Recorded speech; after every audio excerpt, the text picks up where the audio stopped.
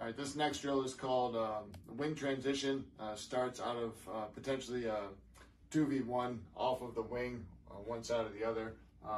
You can see it set up in a full field format, attack and B in both ends. You have two of one color middies, long stick middies, face-off guys on one side with one line of the opposite color.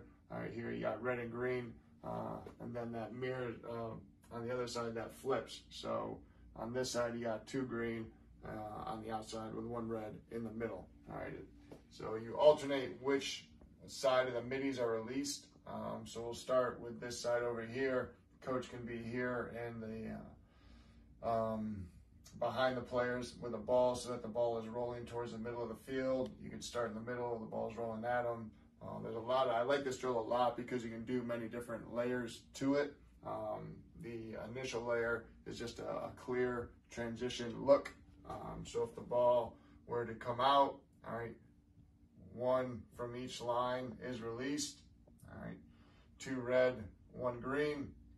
All right, for sake of the drill, say the red team picks it up. They are then transitioning this way into their offensive end, all right, which equates into a 5 versus 4 fast break.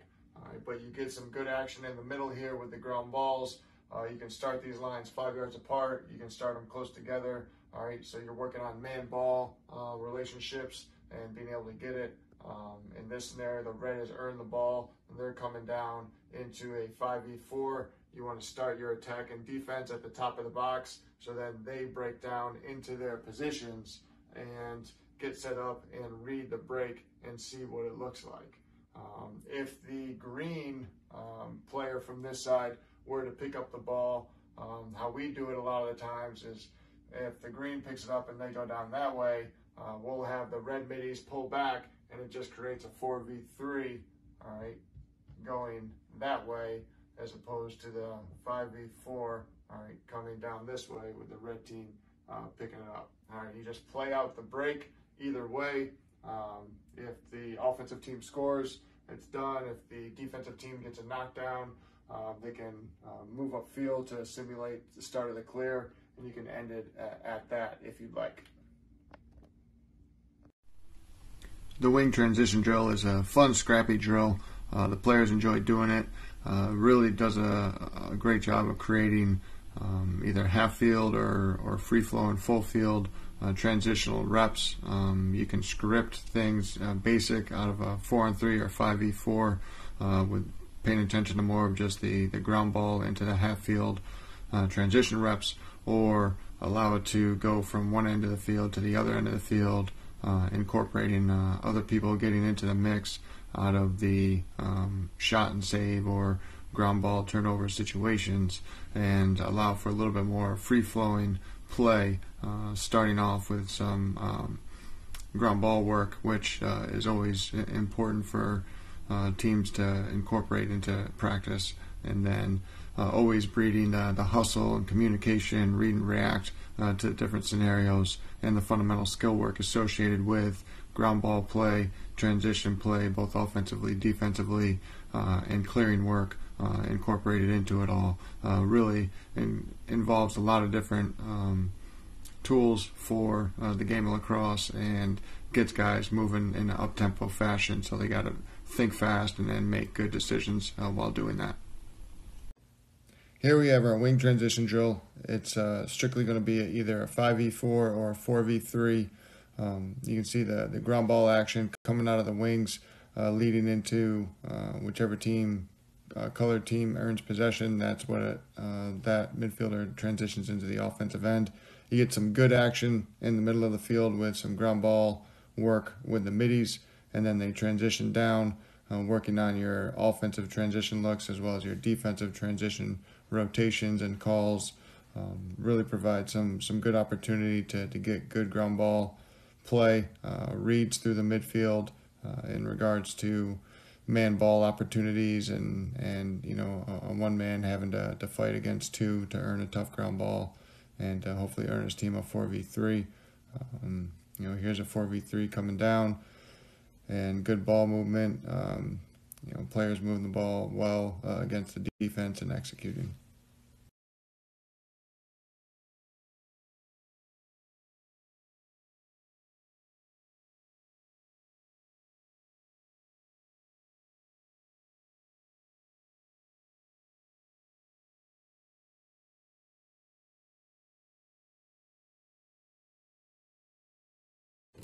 Here's another layer to the wing transition drill. The setup is the same, so you get 2v1 off of both wings with attack and D at both ends. The wrinkle here is that you're allowing any save or inbounds turnover to be transitioned back the other way.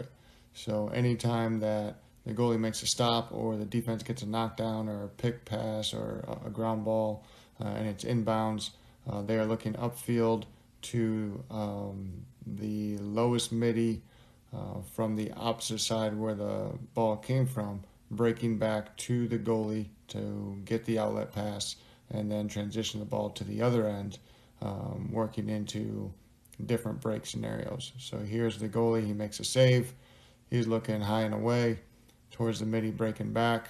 The white midi was late recognizing, so they're trailing the play, getting back into the hole. And once it transitions into the other end, you can look to stop it. And then the rep restarts on the other side, and they look to go again out of the 2-on-1. The black team here picks it up. They come down into a 5-on-4 scenario. They rep out and get a look here. Shot goes into the goalie's stick. He looks opposite into his same colored midfielder breaking down, and he gets into a 4v3 look, and they get a good transition back the other way. It keeps the midfielders on their toes after their rep, for any kind of turnover or bad shot and save. Kind of trains them to turn and get back into the hole. It allows your goalie to get some good reps, getting the ball upfield in clearing passes, and you get a little bit more full field action into it all, and allows your team to work on the transition pieces of the game. And you get different looks that way. Here's a ground ball that works towards the angle on a side, and then the ball comes in from the side, so it's not right down the middle. The defense has to recognize that and play to that and be able to communicate who's going to slide or if we're going to hold the rotation, that it's immediate outlet the other way, and working the 4-on-3 break, and they do a great job there recognizing the skip pass because the base defenseman got caught sliding over too early. Here the white team gets it. The black team doesn't recognize which side of the field he's on. So he's late getting into the hole, but they get back in. They just don't get to good spots there.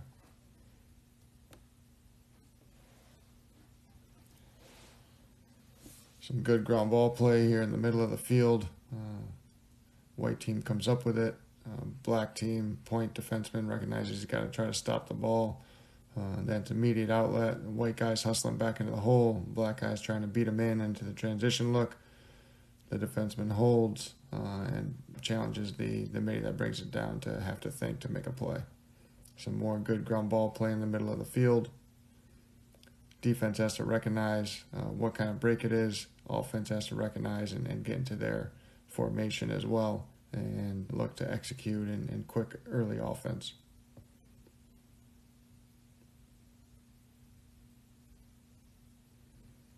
Pretty dangerous skip pass there, but it gets through. Here's another layer to the wing transition drill. The same setup as before, only in this one, it's going to go into one end, and then we're going to release 2 middies once the play is over. So here, a shot and goal. The goalie immediately turns, picks up a ball out of the cage, and outlets it to one of 2 middies that are breaking back to him. So each goalie has a bunch of balls in the cage, and if it's a shot and a goal, if it's a shot out of bounds, if it's a turnover, off the initial rep, they're immediately picking up a ball and outletting it to one of their middies breaking back, and they'll have outlets on both sides of the field. and then the middies that are already in play are hustling back into the hole, all right, to either generate offense in a transition look or get back into the hole and play some tough defense in a transition look. So if it starts out of a 5-on or a 4-on-3 going into one end, once that play is over, that rep is over, the goalie picks it up and outlets it, it turns into a 5-on-4, all right, going the other way. So if it was a 4-on-3 with the white team having the advantage, once that rep is over, it would be going the other way, a 5-on-4 with the black team having the advantage. And conversely, if it starts with a 5-on-4 with the white team having the advantage, once that rep is over, it would be going back the other way with a 6-on-5 with the black team having the advantage.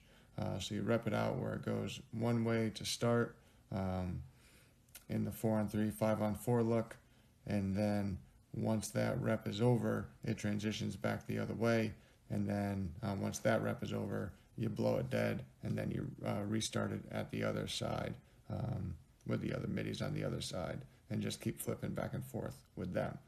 So here you see kind of a 5-on-4 break, getting into a 5-on-5 with a trail offensive midi turning into a 6-on-5. Gives a little pump fake and shot wide. One more variation of the wing transition drill is having the coach dictate where the ball goes. It doesn't always have to go to the middies in the middle like we've been doing. He can roll it down towards the box. He can put it down into the alley inside the box. He really has control of where that ball starts, and then obviously it's up to the players to battle for it and earn that tough ground ball. You can set the parameters where the attack and defenders have to stay inside the box until possession or until the ball enters the box, like it is off of a face-off. Or you could have it just be once the ball is loose, it's fair game for everybody. Just having the one side of the middies that is starting the rep. So say it's this near side 2v1, they're the only middies in play, but you would be able to let the attack and defense attack the ball outside the box if it's heading down towards their end. So there's a lot of different ways you can incorporate different looks into this segment with allowing the ground ball to be initially pushed out one way or the other or in the middle of the field, and create some different scenarios. Again, trying to recreate different looks of what happened in a game, and have your players read and react to them, be comfortable in them, and obviously ultimately be successful in them.